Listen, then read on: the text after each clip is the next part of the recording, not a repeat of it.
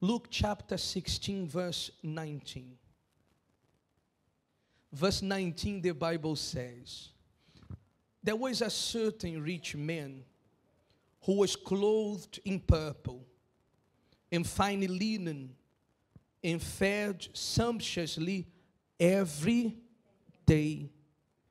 But there was a certain beggar named Lazarus, full of sores, who was laid at his gate, desiring to be fed with the crumbs which fell from the rich man's table.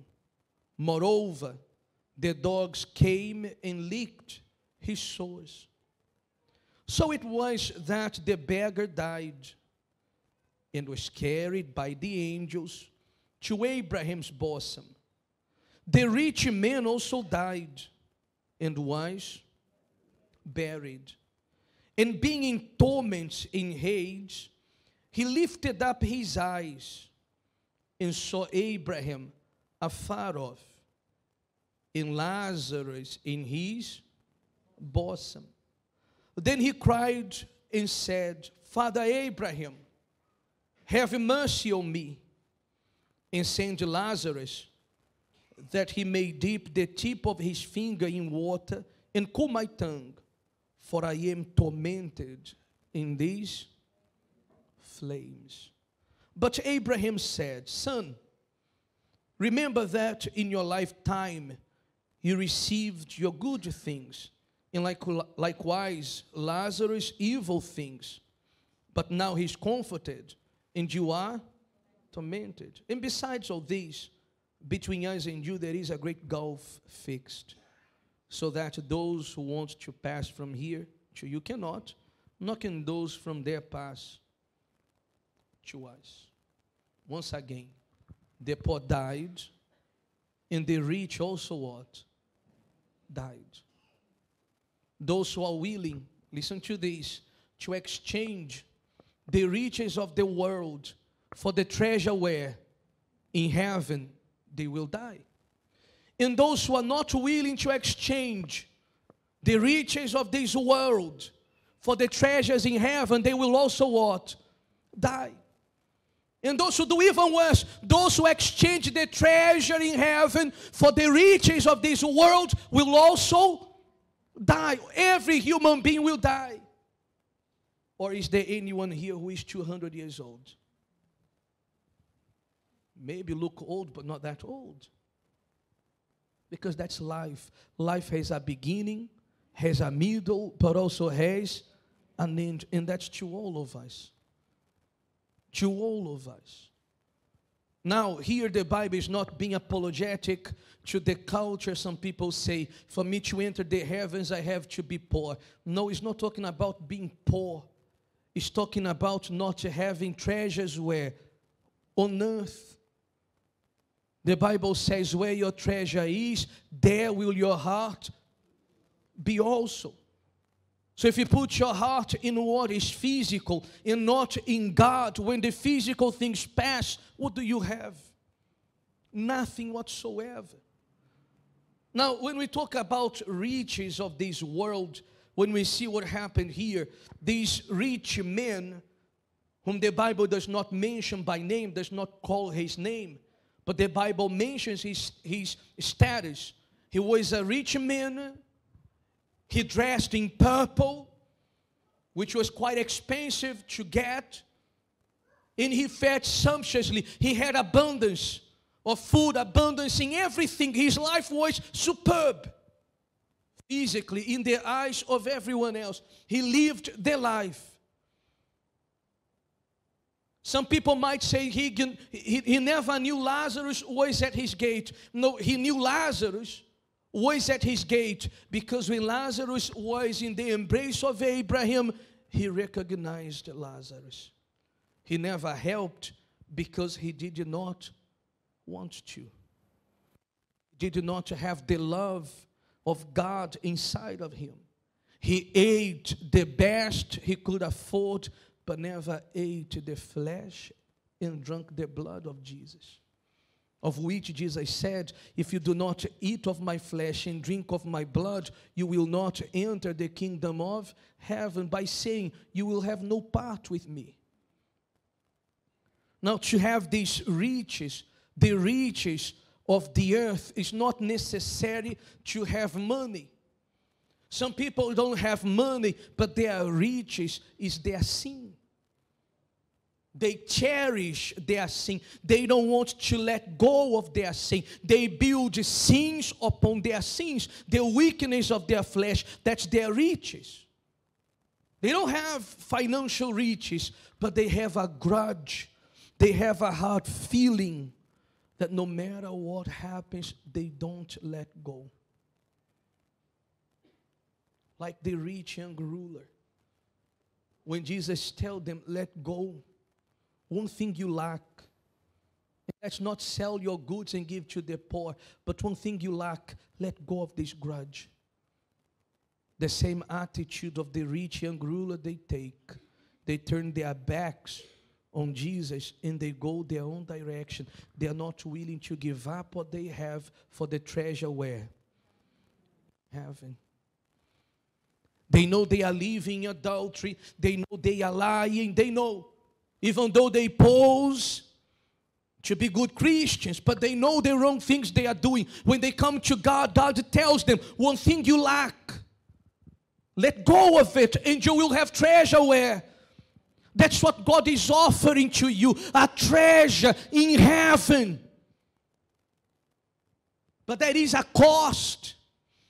And if you're not willing to pay this cost, this treasure which could be yours, will not be yours. And what happened to the rich man will happen to all of us. What happened to Lazarus will happen to all of us. We will face our mortality. We will die. And if you die with riches on earth, without a treasure where? In heaven, you will face what Lazarus faced. The rich man faced.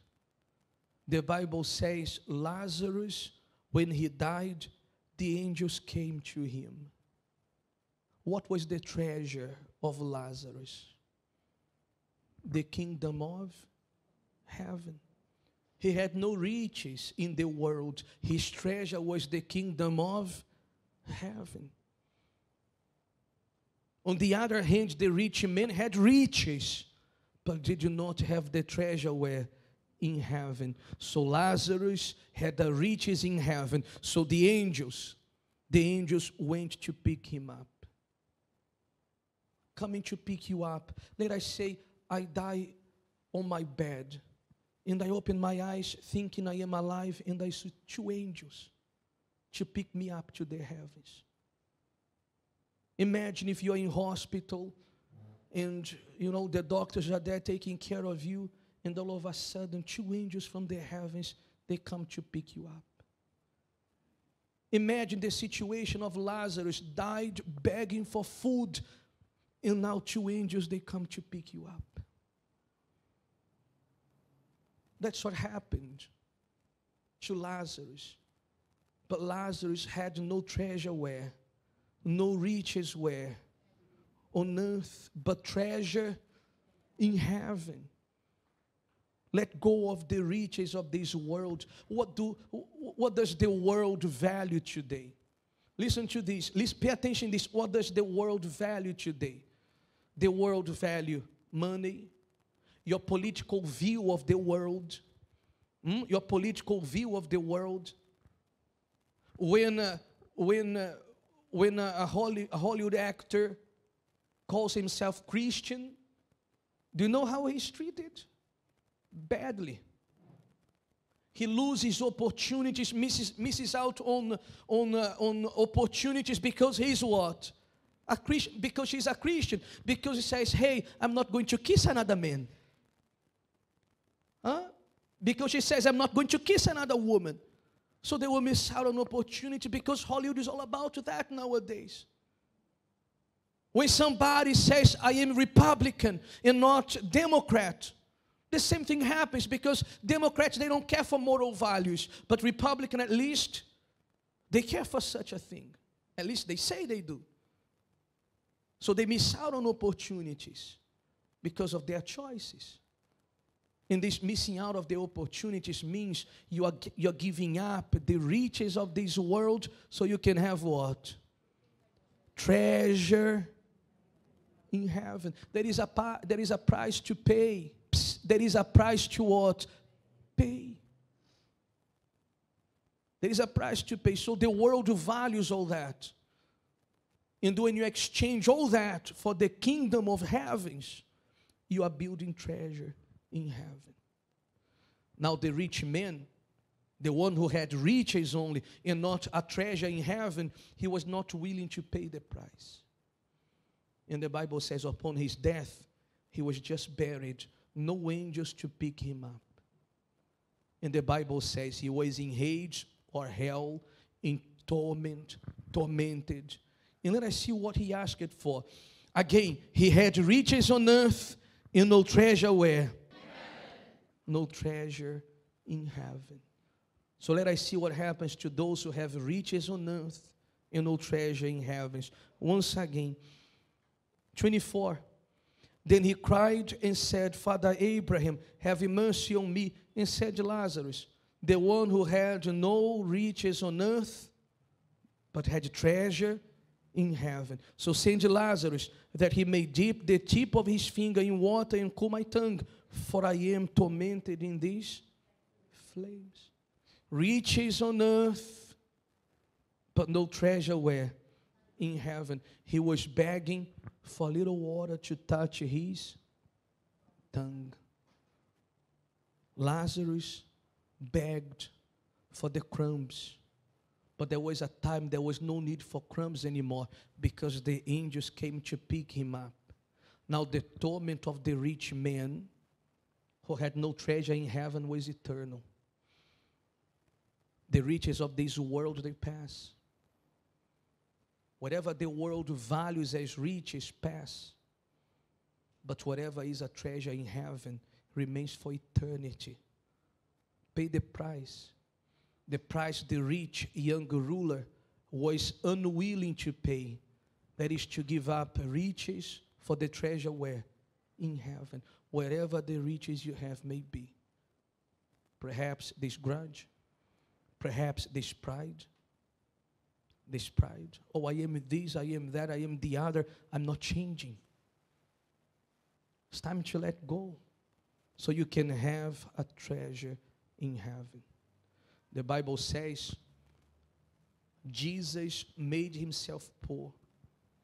Look what the Bible says. Jesus made himself poor. He gave up the riches of the world so he could have the treasure where? In heaven. And the Bible says after he was crucified, resurrected, and ascended to the heaven, he said on the right hand side of God the Father, who got a name above all other names. And at the name of Jesus, every knee will bow and every tongue will confess. But there was a price to pay. And the price was to live a life of holiness on earth and to be crucified, unjustified crucifixion on a hill. A price to pay. No one enters the kingdom of heaven with their earthly riches, but only after they give it up, whatever it is. Give up so you can have treasures in heaven.